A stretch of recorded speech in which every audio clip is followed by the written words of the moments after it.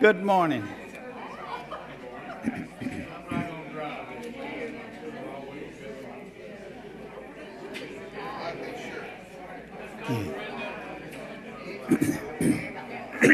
As soon as Pam closes that door back there, we'll start. And she's about to do that.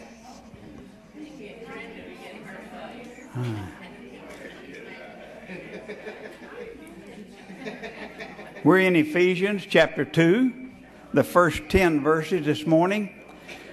We may or may not get to all of them. You know, if I understood everything that Paul says in the first couple of chapters of Ephesians, I'd probably get paid to do something. But I don't understand all that Paul has to tell us. So we're gonna work through this. But now looking back a little bit from last Sunday, Paul addressed the Ephesians as a group of believers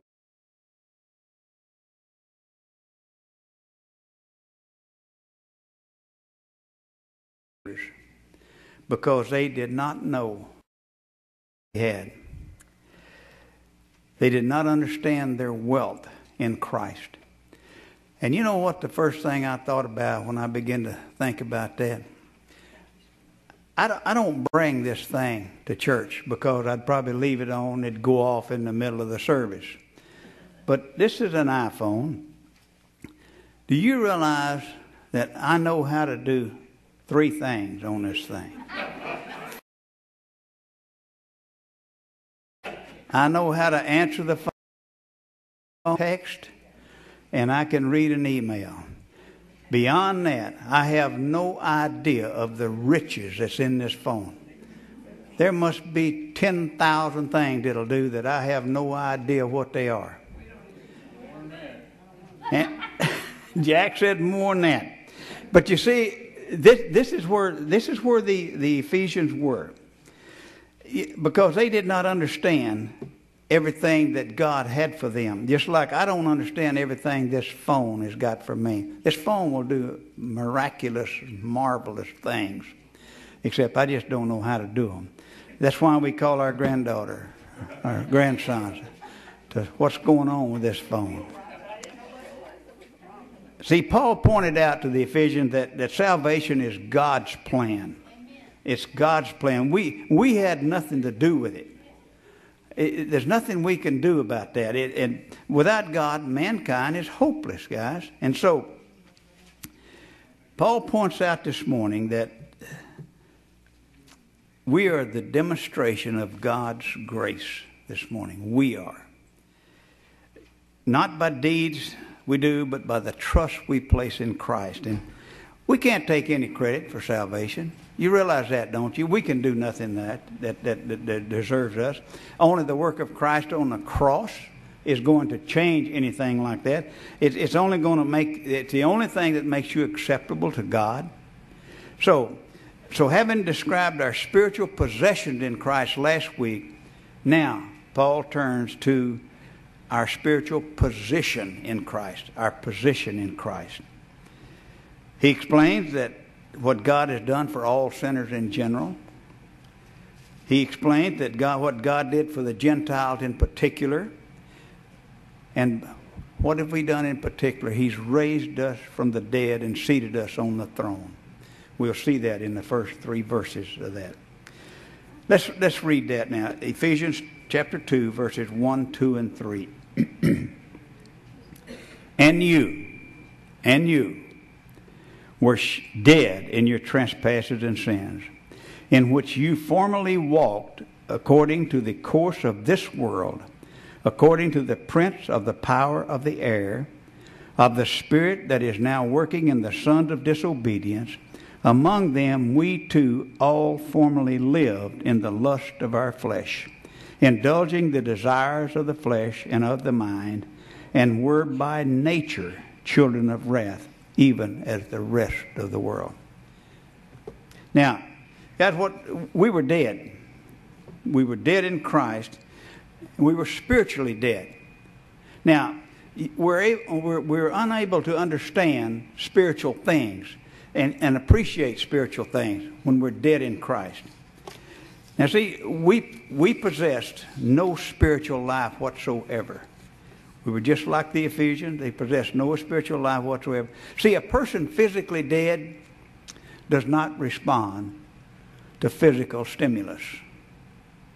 A person spiritually dead is unable to respond to spiritual things. Now, God, don't think this is cruel, but you can go into every funeral parlor in town, and the dead there don't hear a word you say. They don't know what's going on.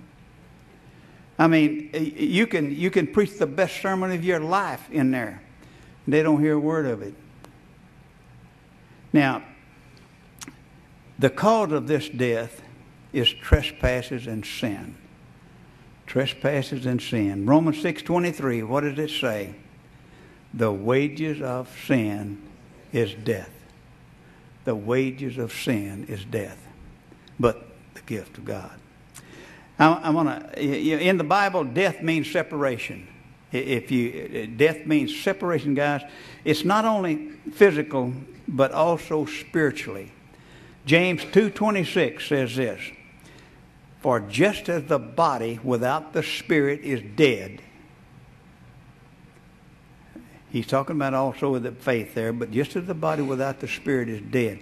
And then we read in Ecclesiastes 12, verse 7. Then the dust will return to the earth where it was, and the spirit will return to God who gave it. I don't know. I still call him pastor. He's not my pastor at this church, but he's still my pastor. I don't know if you went to Francis Evans' memorial service or not. Ernest did such a great job of explaining this.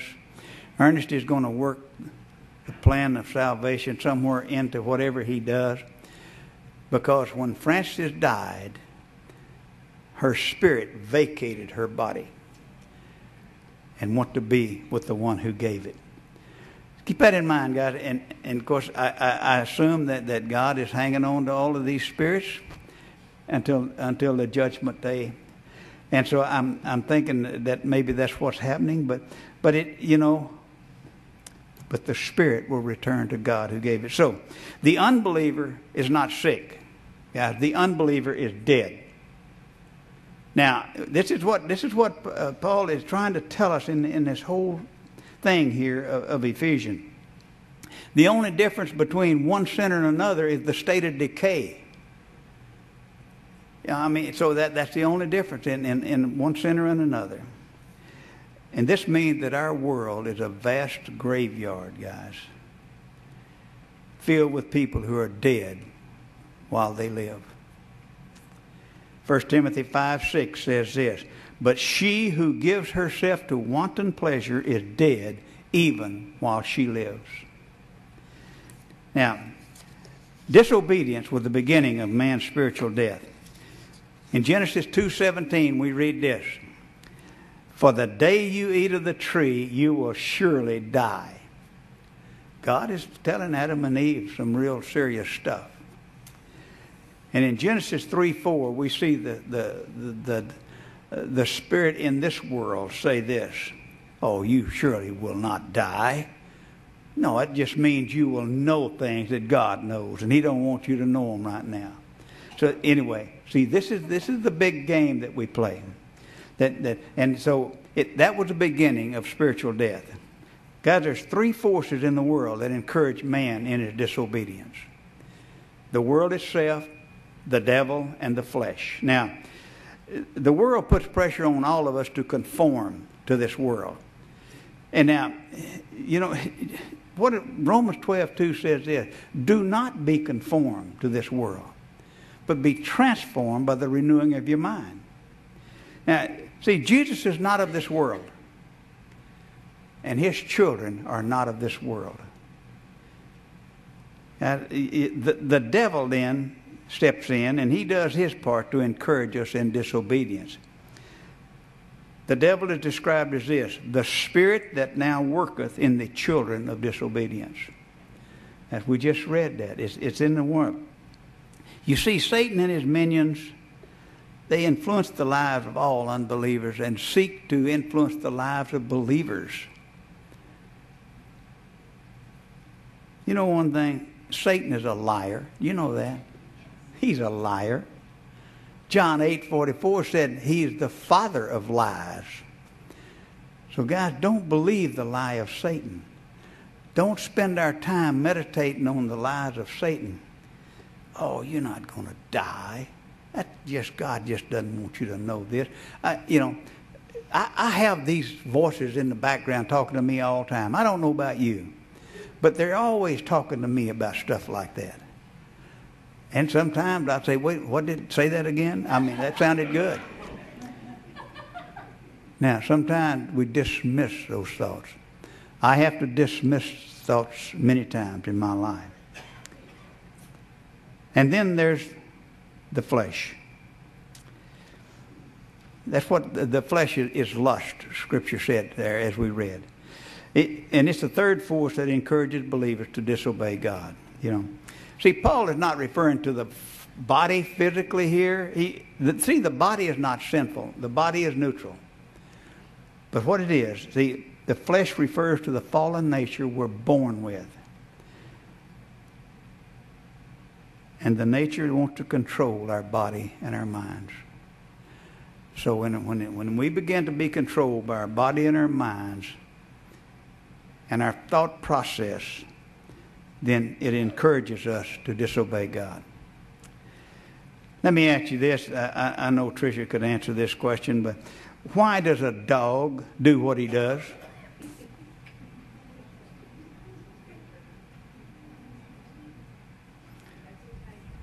Because he has a dog's nature. It's exactly right. You transplant a cat's nature in a dog and watch him change. Why does a sinner behave like a sinner? Because we have the nature of a sinner. Guys, keep that in mind when we think about that. Verse 3, it says, by nature we are children of wrath. Well, what does that mean? Well, it means we're condemned already. We are already condemned. John 3:18, just 2 verses after John 3:16, remember, if my math is good. It says, he who believes in him is not judged. He who does not believe has been judged already, because he has not believed in the name of the only begotten Son of God. We are children of wrath. I want to read the next verse. And we may camp here the rest of the time. But God. But God. But God.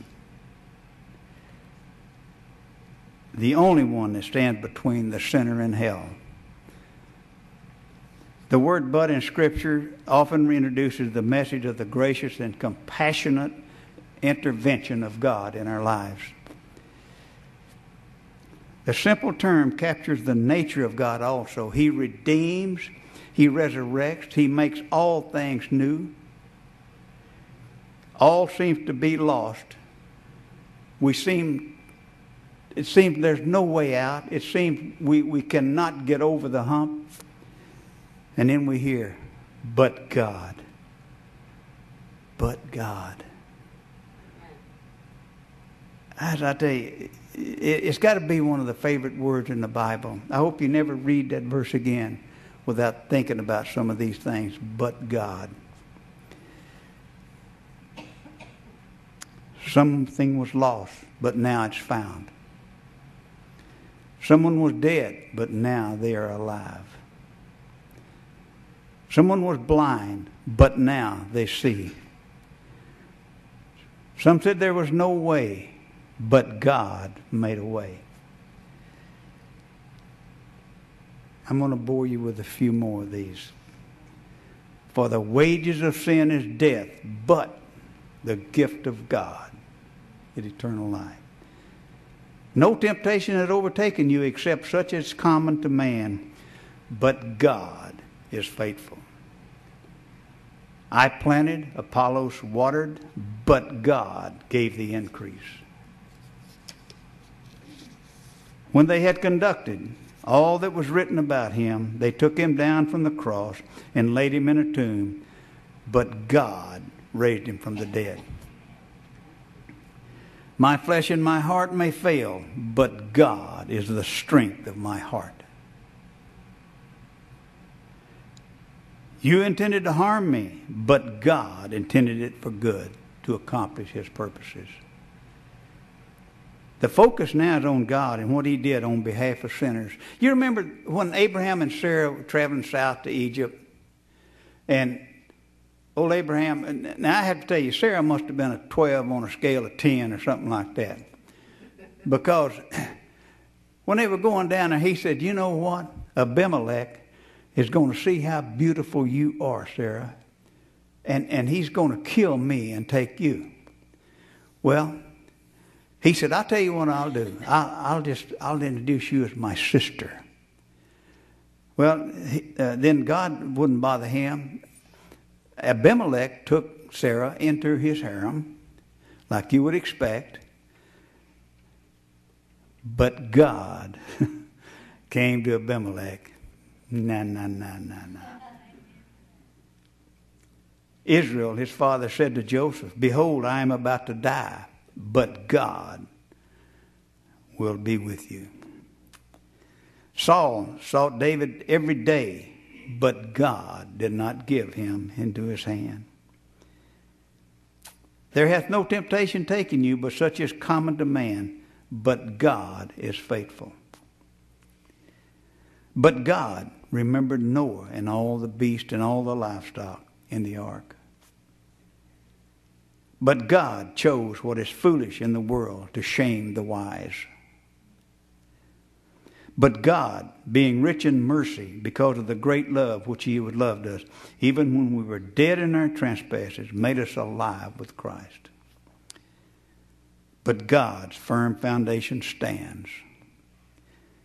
But God shows his love for us, and that while we were still sinners, Christ died for us. But God. We were a mess, but God moved in. Now, right now, I'd like for some of you to tell me a but God moment in your life. Guys, we all have them. We all have them. So you be thinking about one of these in a moment.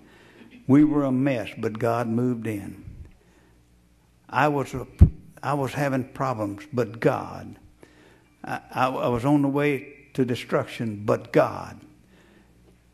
Some of you share a but God moment in your life with the class here. I'm willing to wait. We got 10, 12 minutes yet, so. Yes, Faye.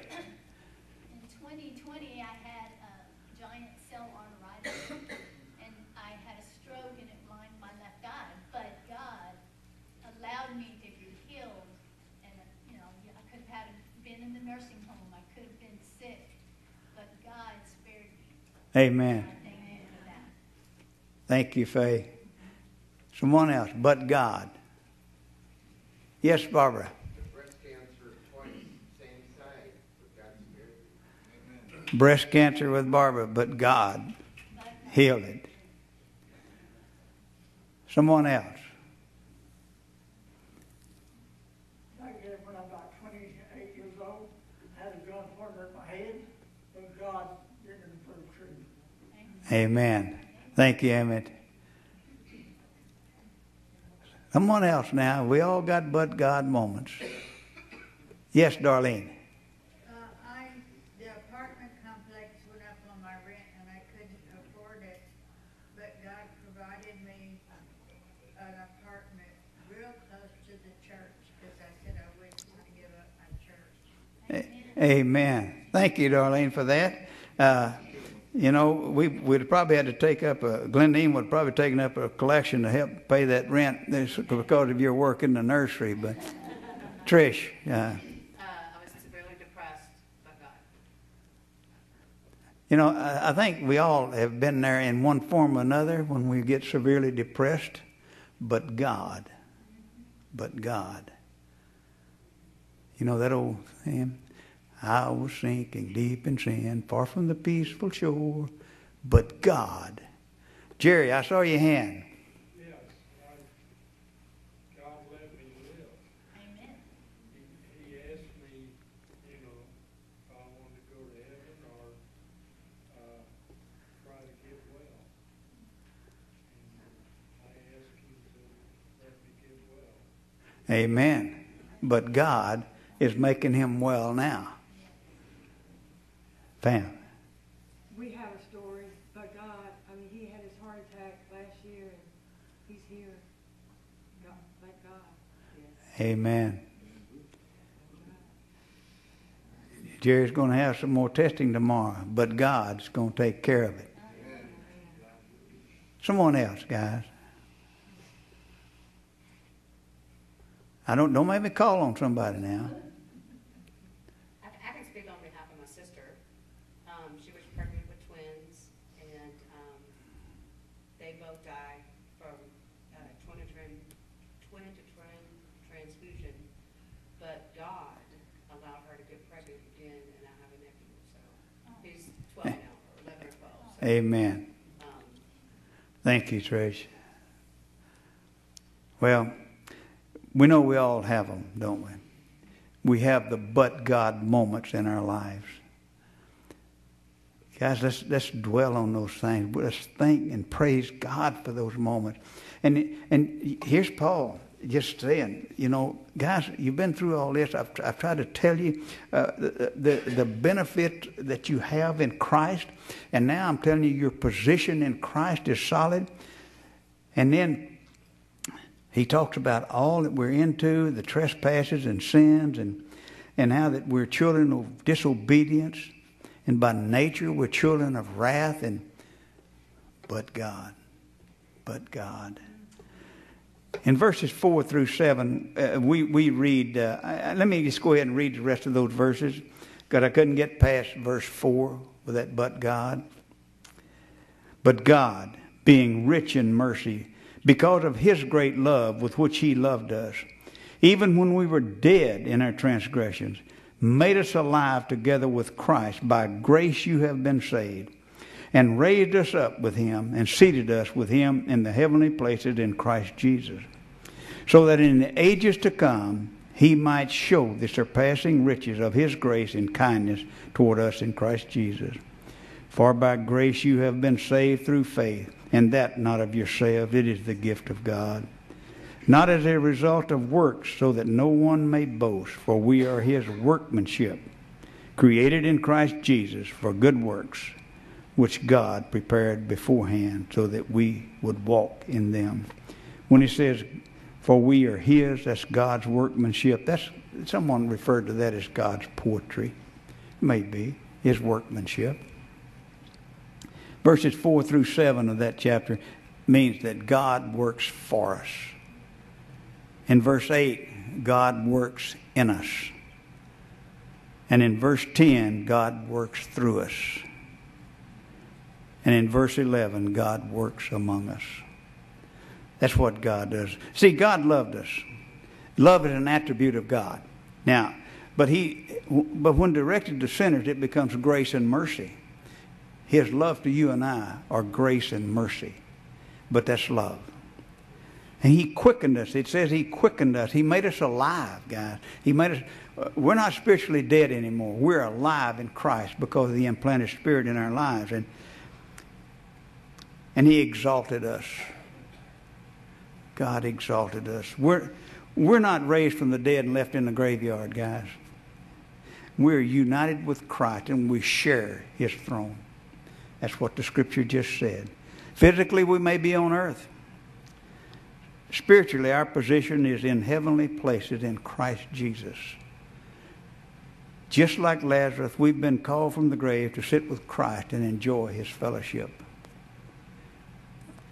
Read John 12, 1 and 2. It's how that after Lazarus was raised, he joined his family, his earthly family there with fellowship. God keeps us.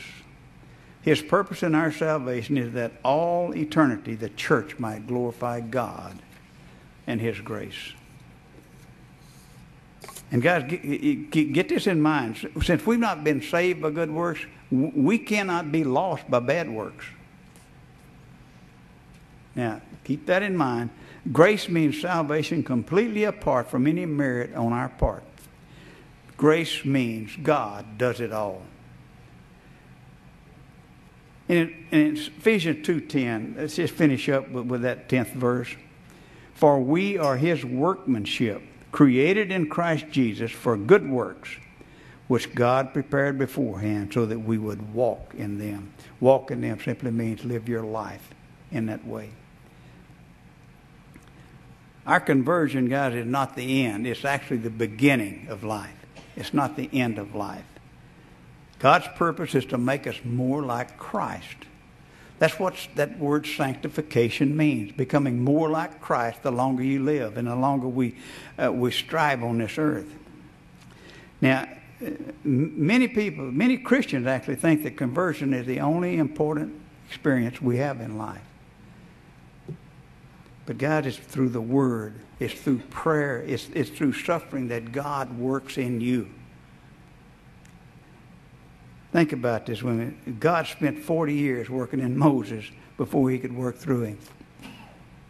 Moses was quite the character down in Egypt. Joseph suffered 13 years before God put him on the throne in Egypt. David suffered many years as an exile before gaining the throne. Paul spent 3 years in Arabia after his conversion. You see, what this is trying to tell us, guys, is that God must work in us before he can work through us. God must work in us before he can work through us. We are created in Christ Jesus unto good works. John Calvin said this, it is faith alone that justifies, but faith that justifies can never be alone. I love some of these quotes these old guys have. We're saved by a faith that works, guys. We're saved by a faith that works. Many believers minimize the good works in the Christian life. Well, what are the good works in the Christian life? We could name dozens of them, the good works that we can do. But Matthew 5:16 encapsulated this, I think, when it says this, let your light shine before men, that they may see your good works and glorify your Father which is in heaven. That's what God wants us to do. Let our light shine so that people can see the glory of God in you. All right.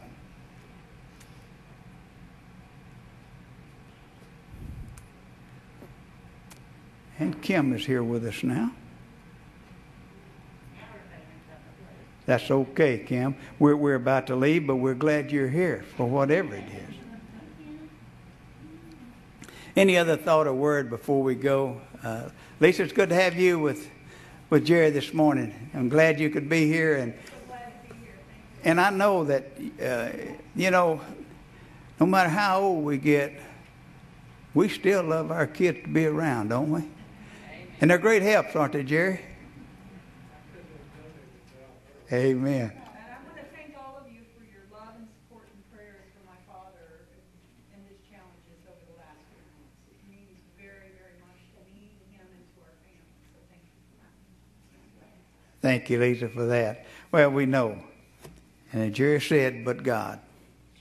But God wasn't ready for him just yet. And he's got something else for him to do here. But God is going to show him what it is. Any other thought or word before we go, guys? All right. Let's go to the Lord in prayer, and we'll be dismissed from here. Our Lord, we're sometimes a mess in our lives. But God clears the mess up. Lord, we thank you that you're in the business of fixing messes. And Lord, you're in the business of doing miracles. And Lord, that young lady up in Fort Smith, Arkansas needs a miracle this day. And God, would you provide that for her? Lord, we just ask you to do that. Selfishly, we may be asking for a miracle. But Lord, that's what we ask for, that you will heal her body. And those 4 young children will have their mom back. Lord, we just ask you to do that this morning. God, we ask your presence with us in the service to follow. God, we pray you'll anoint Jim in a special way this morning, and God, he'll speak to our hearts, that we'll have an open heart, that we will be engaged in what you're trying to do in our lives. And God, we'll just bless you and praise you because you are the one that made us alive. You're the one that implanted that spirit in our lives, and we thank you for that. And we'll eternally thank you for that. In Jesus' name, amen. Thank you, folks. Thank you, Paul.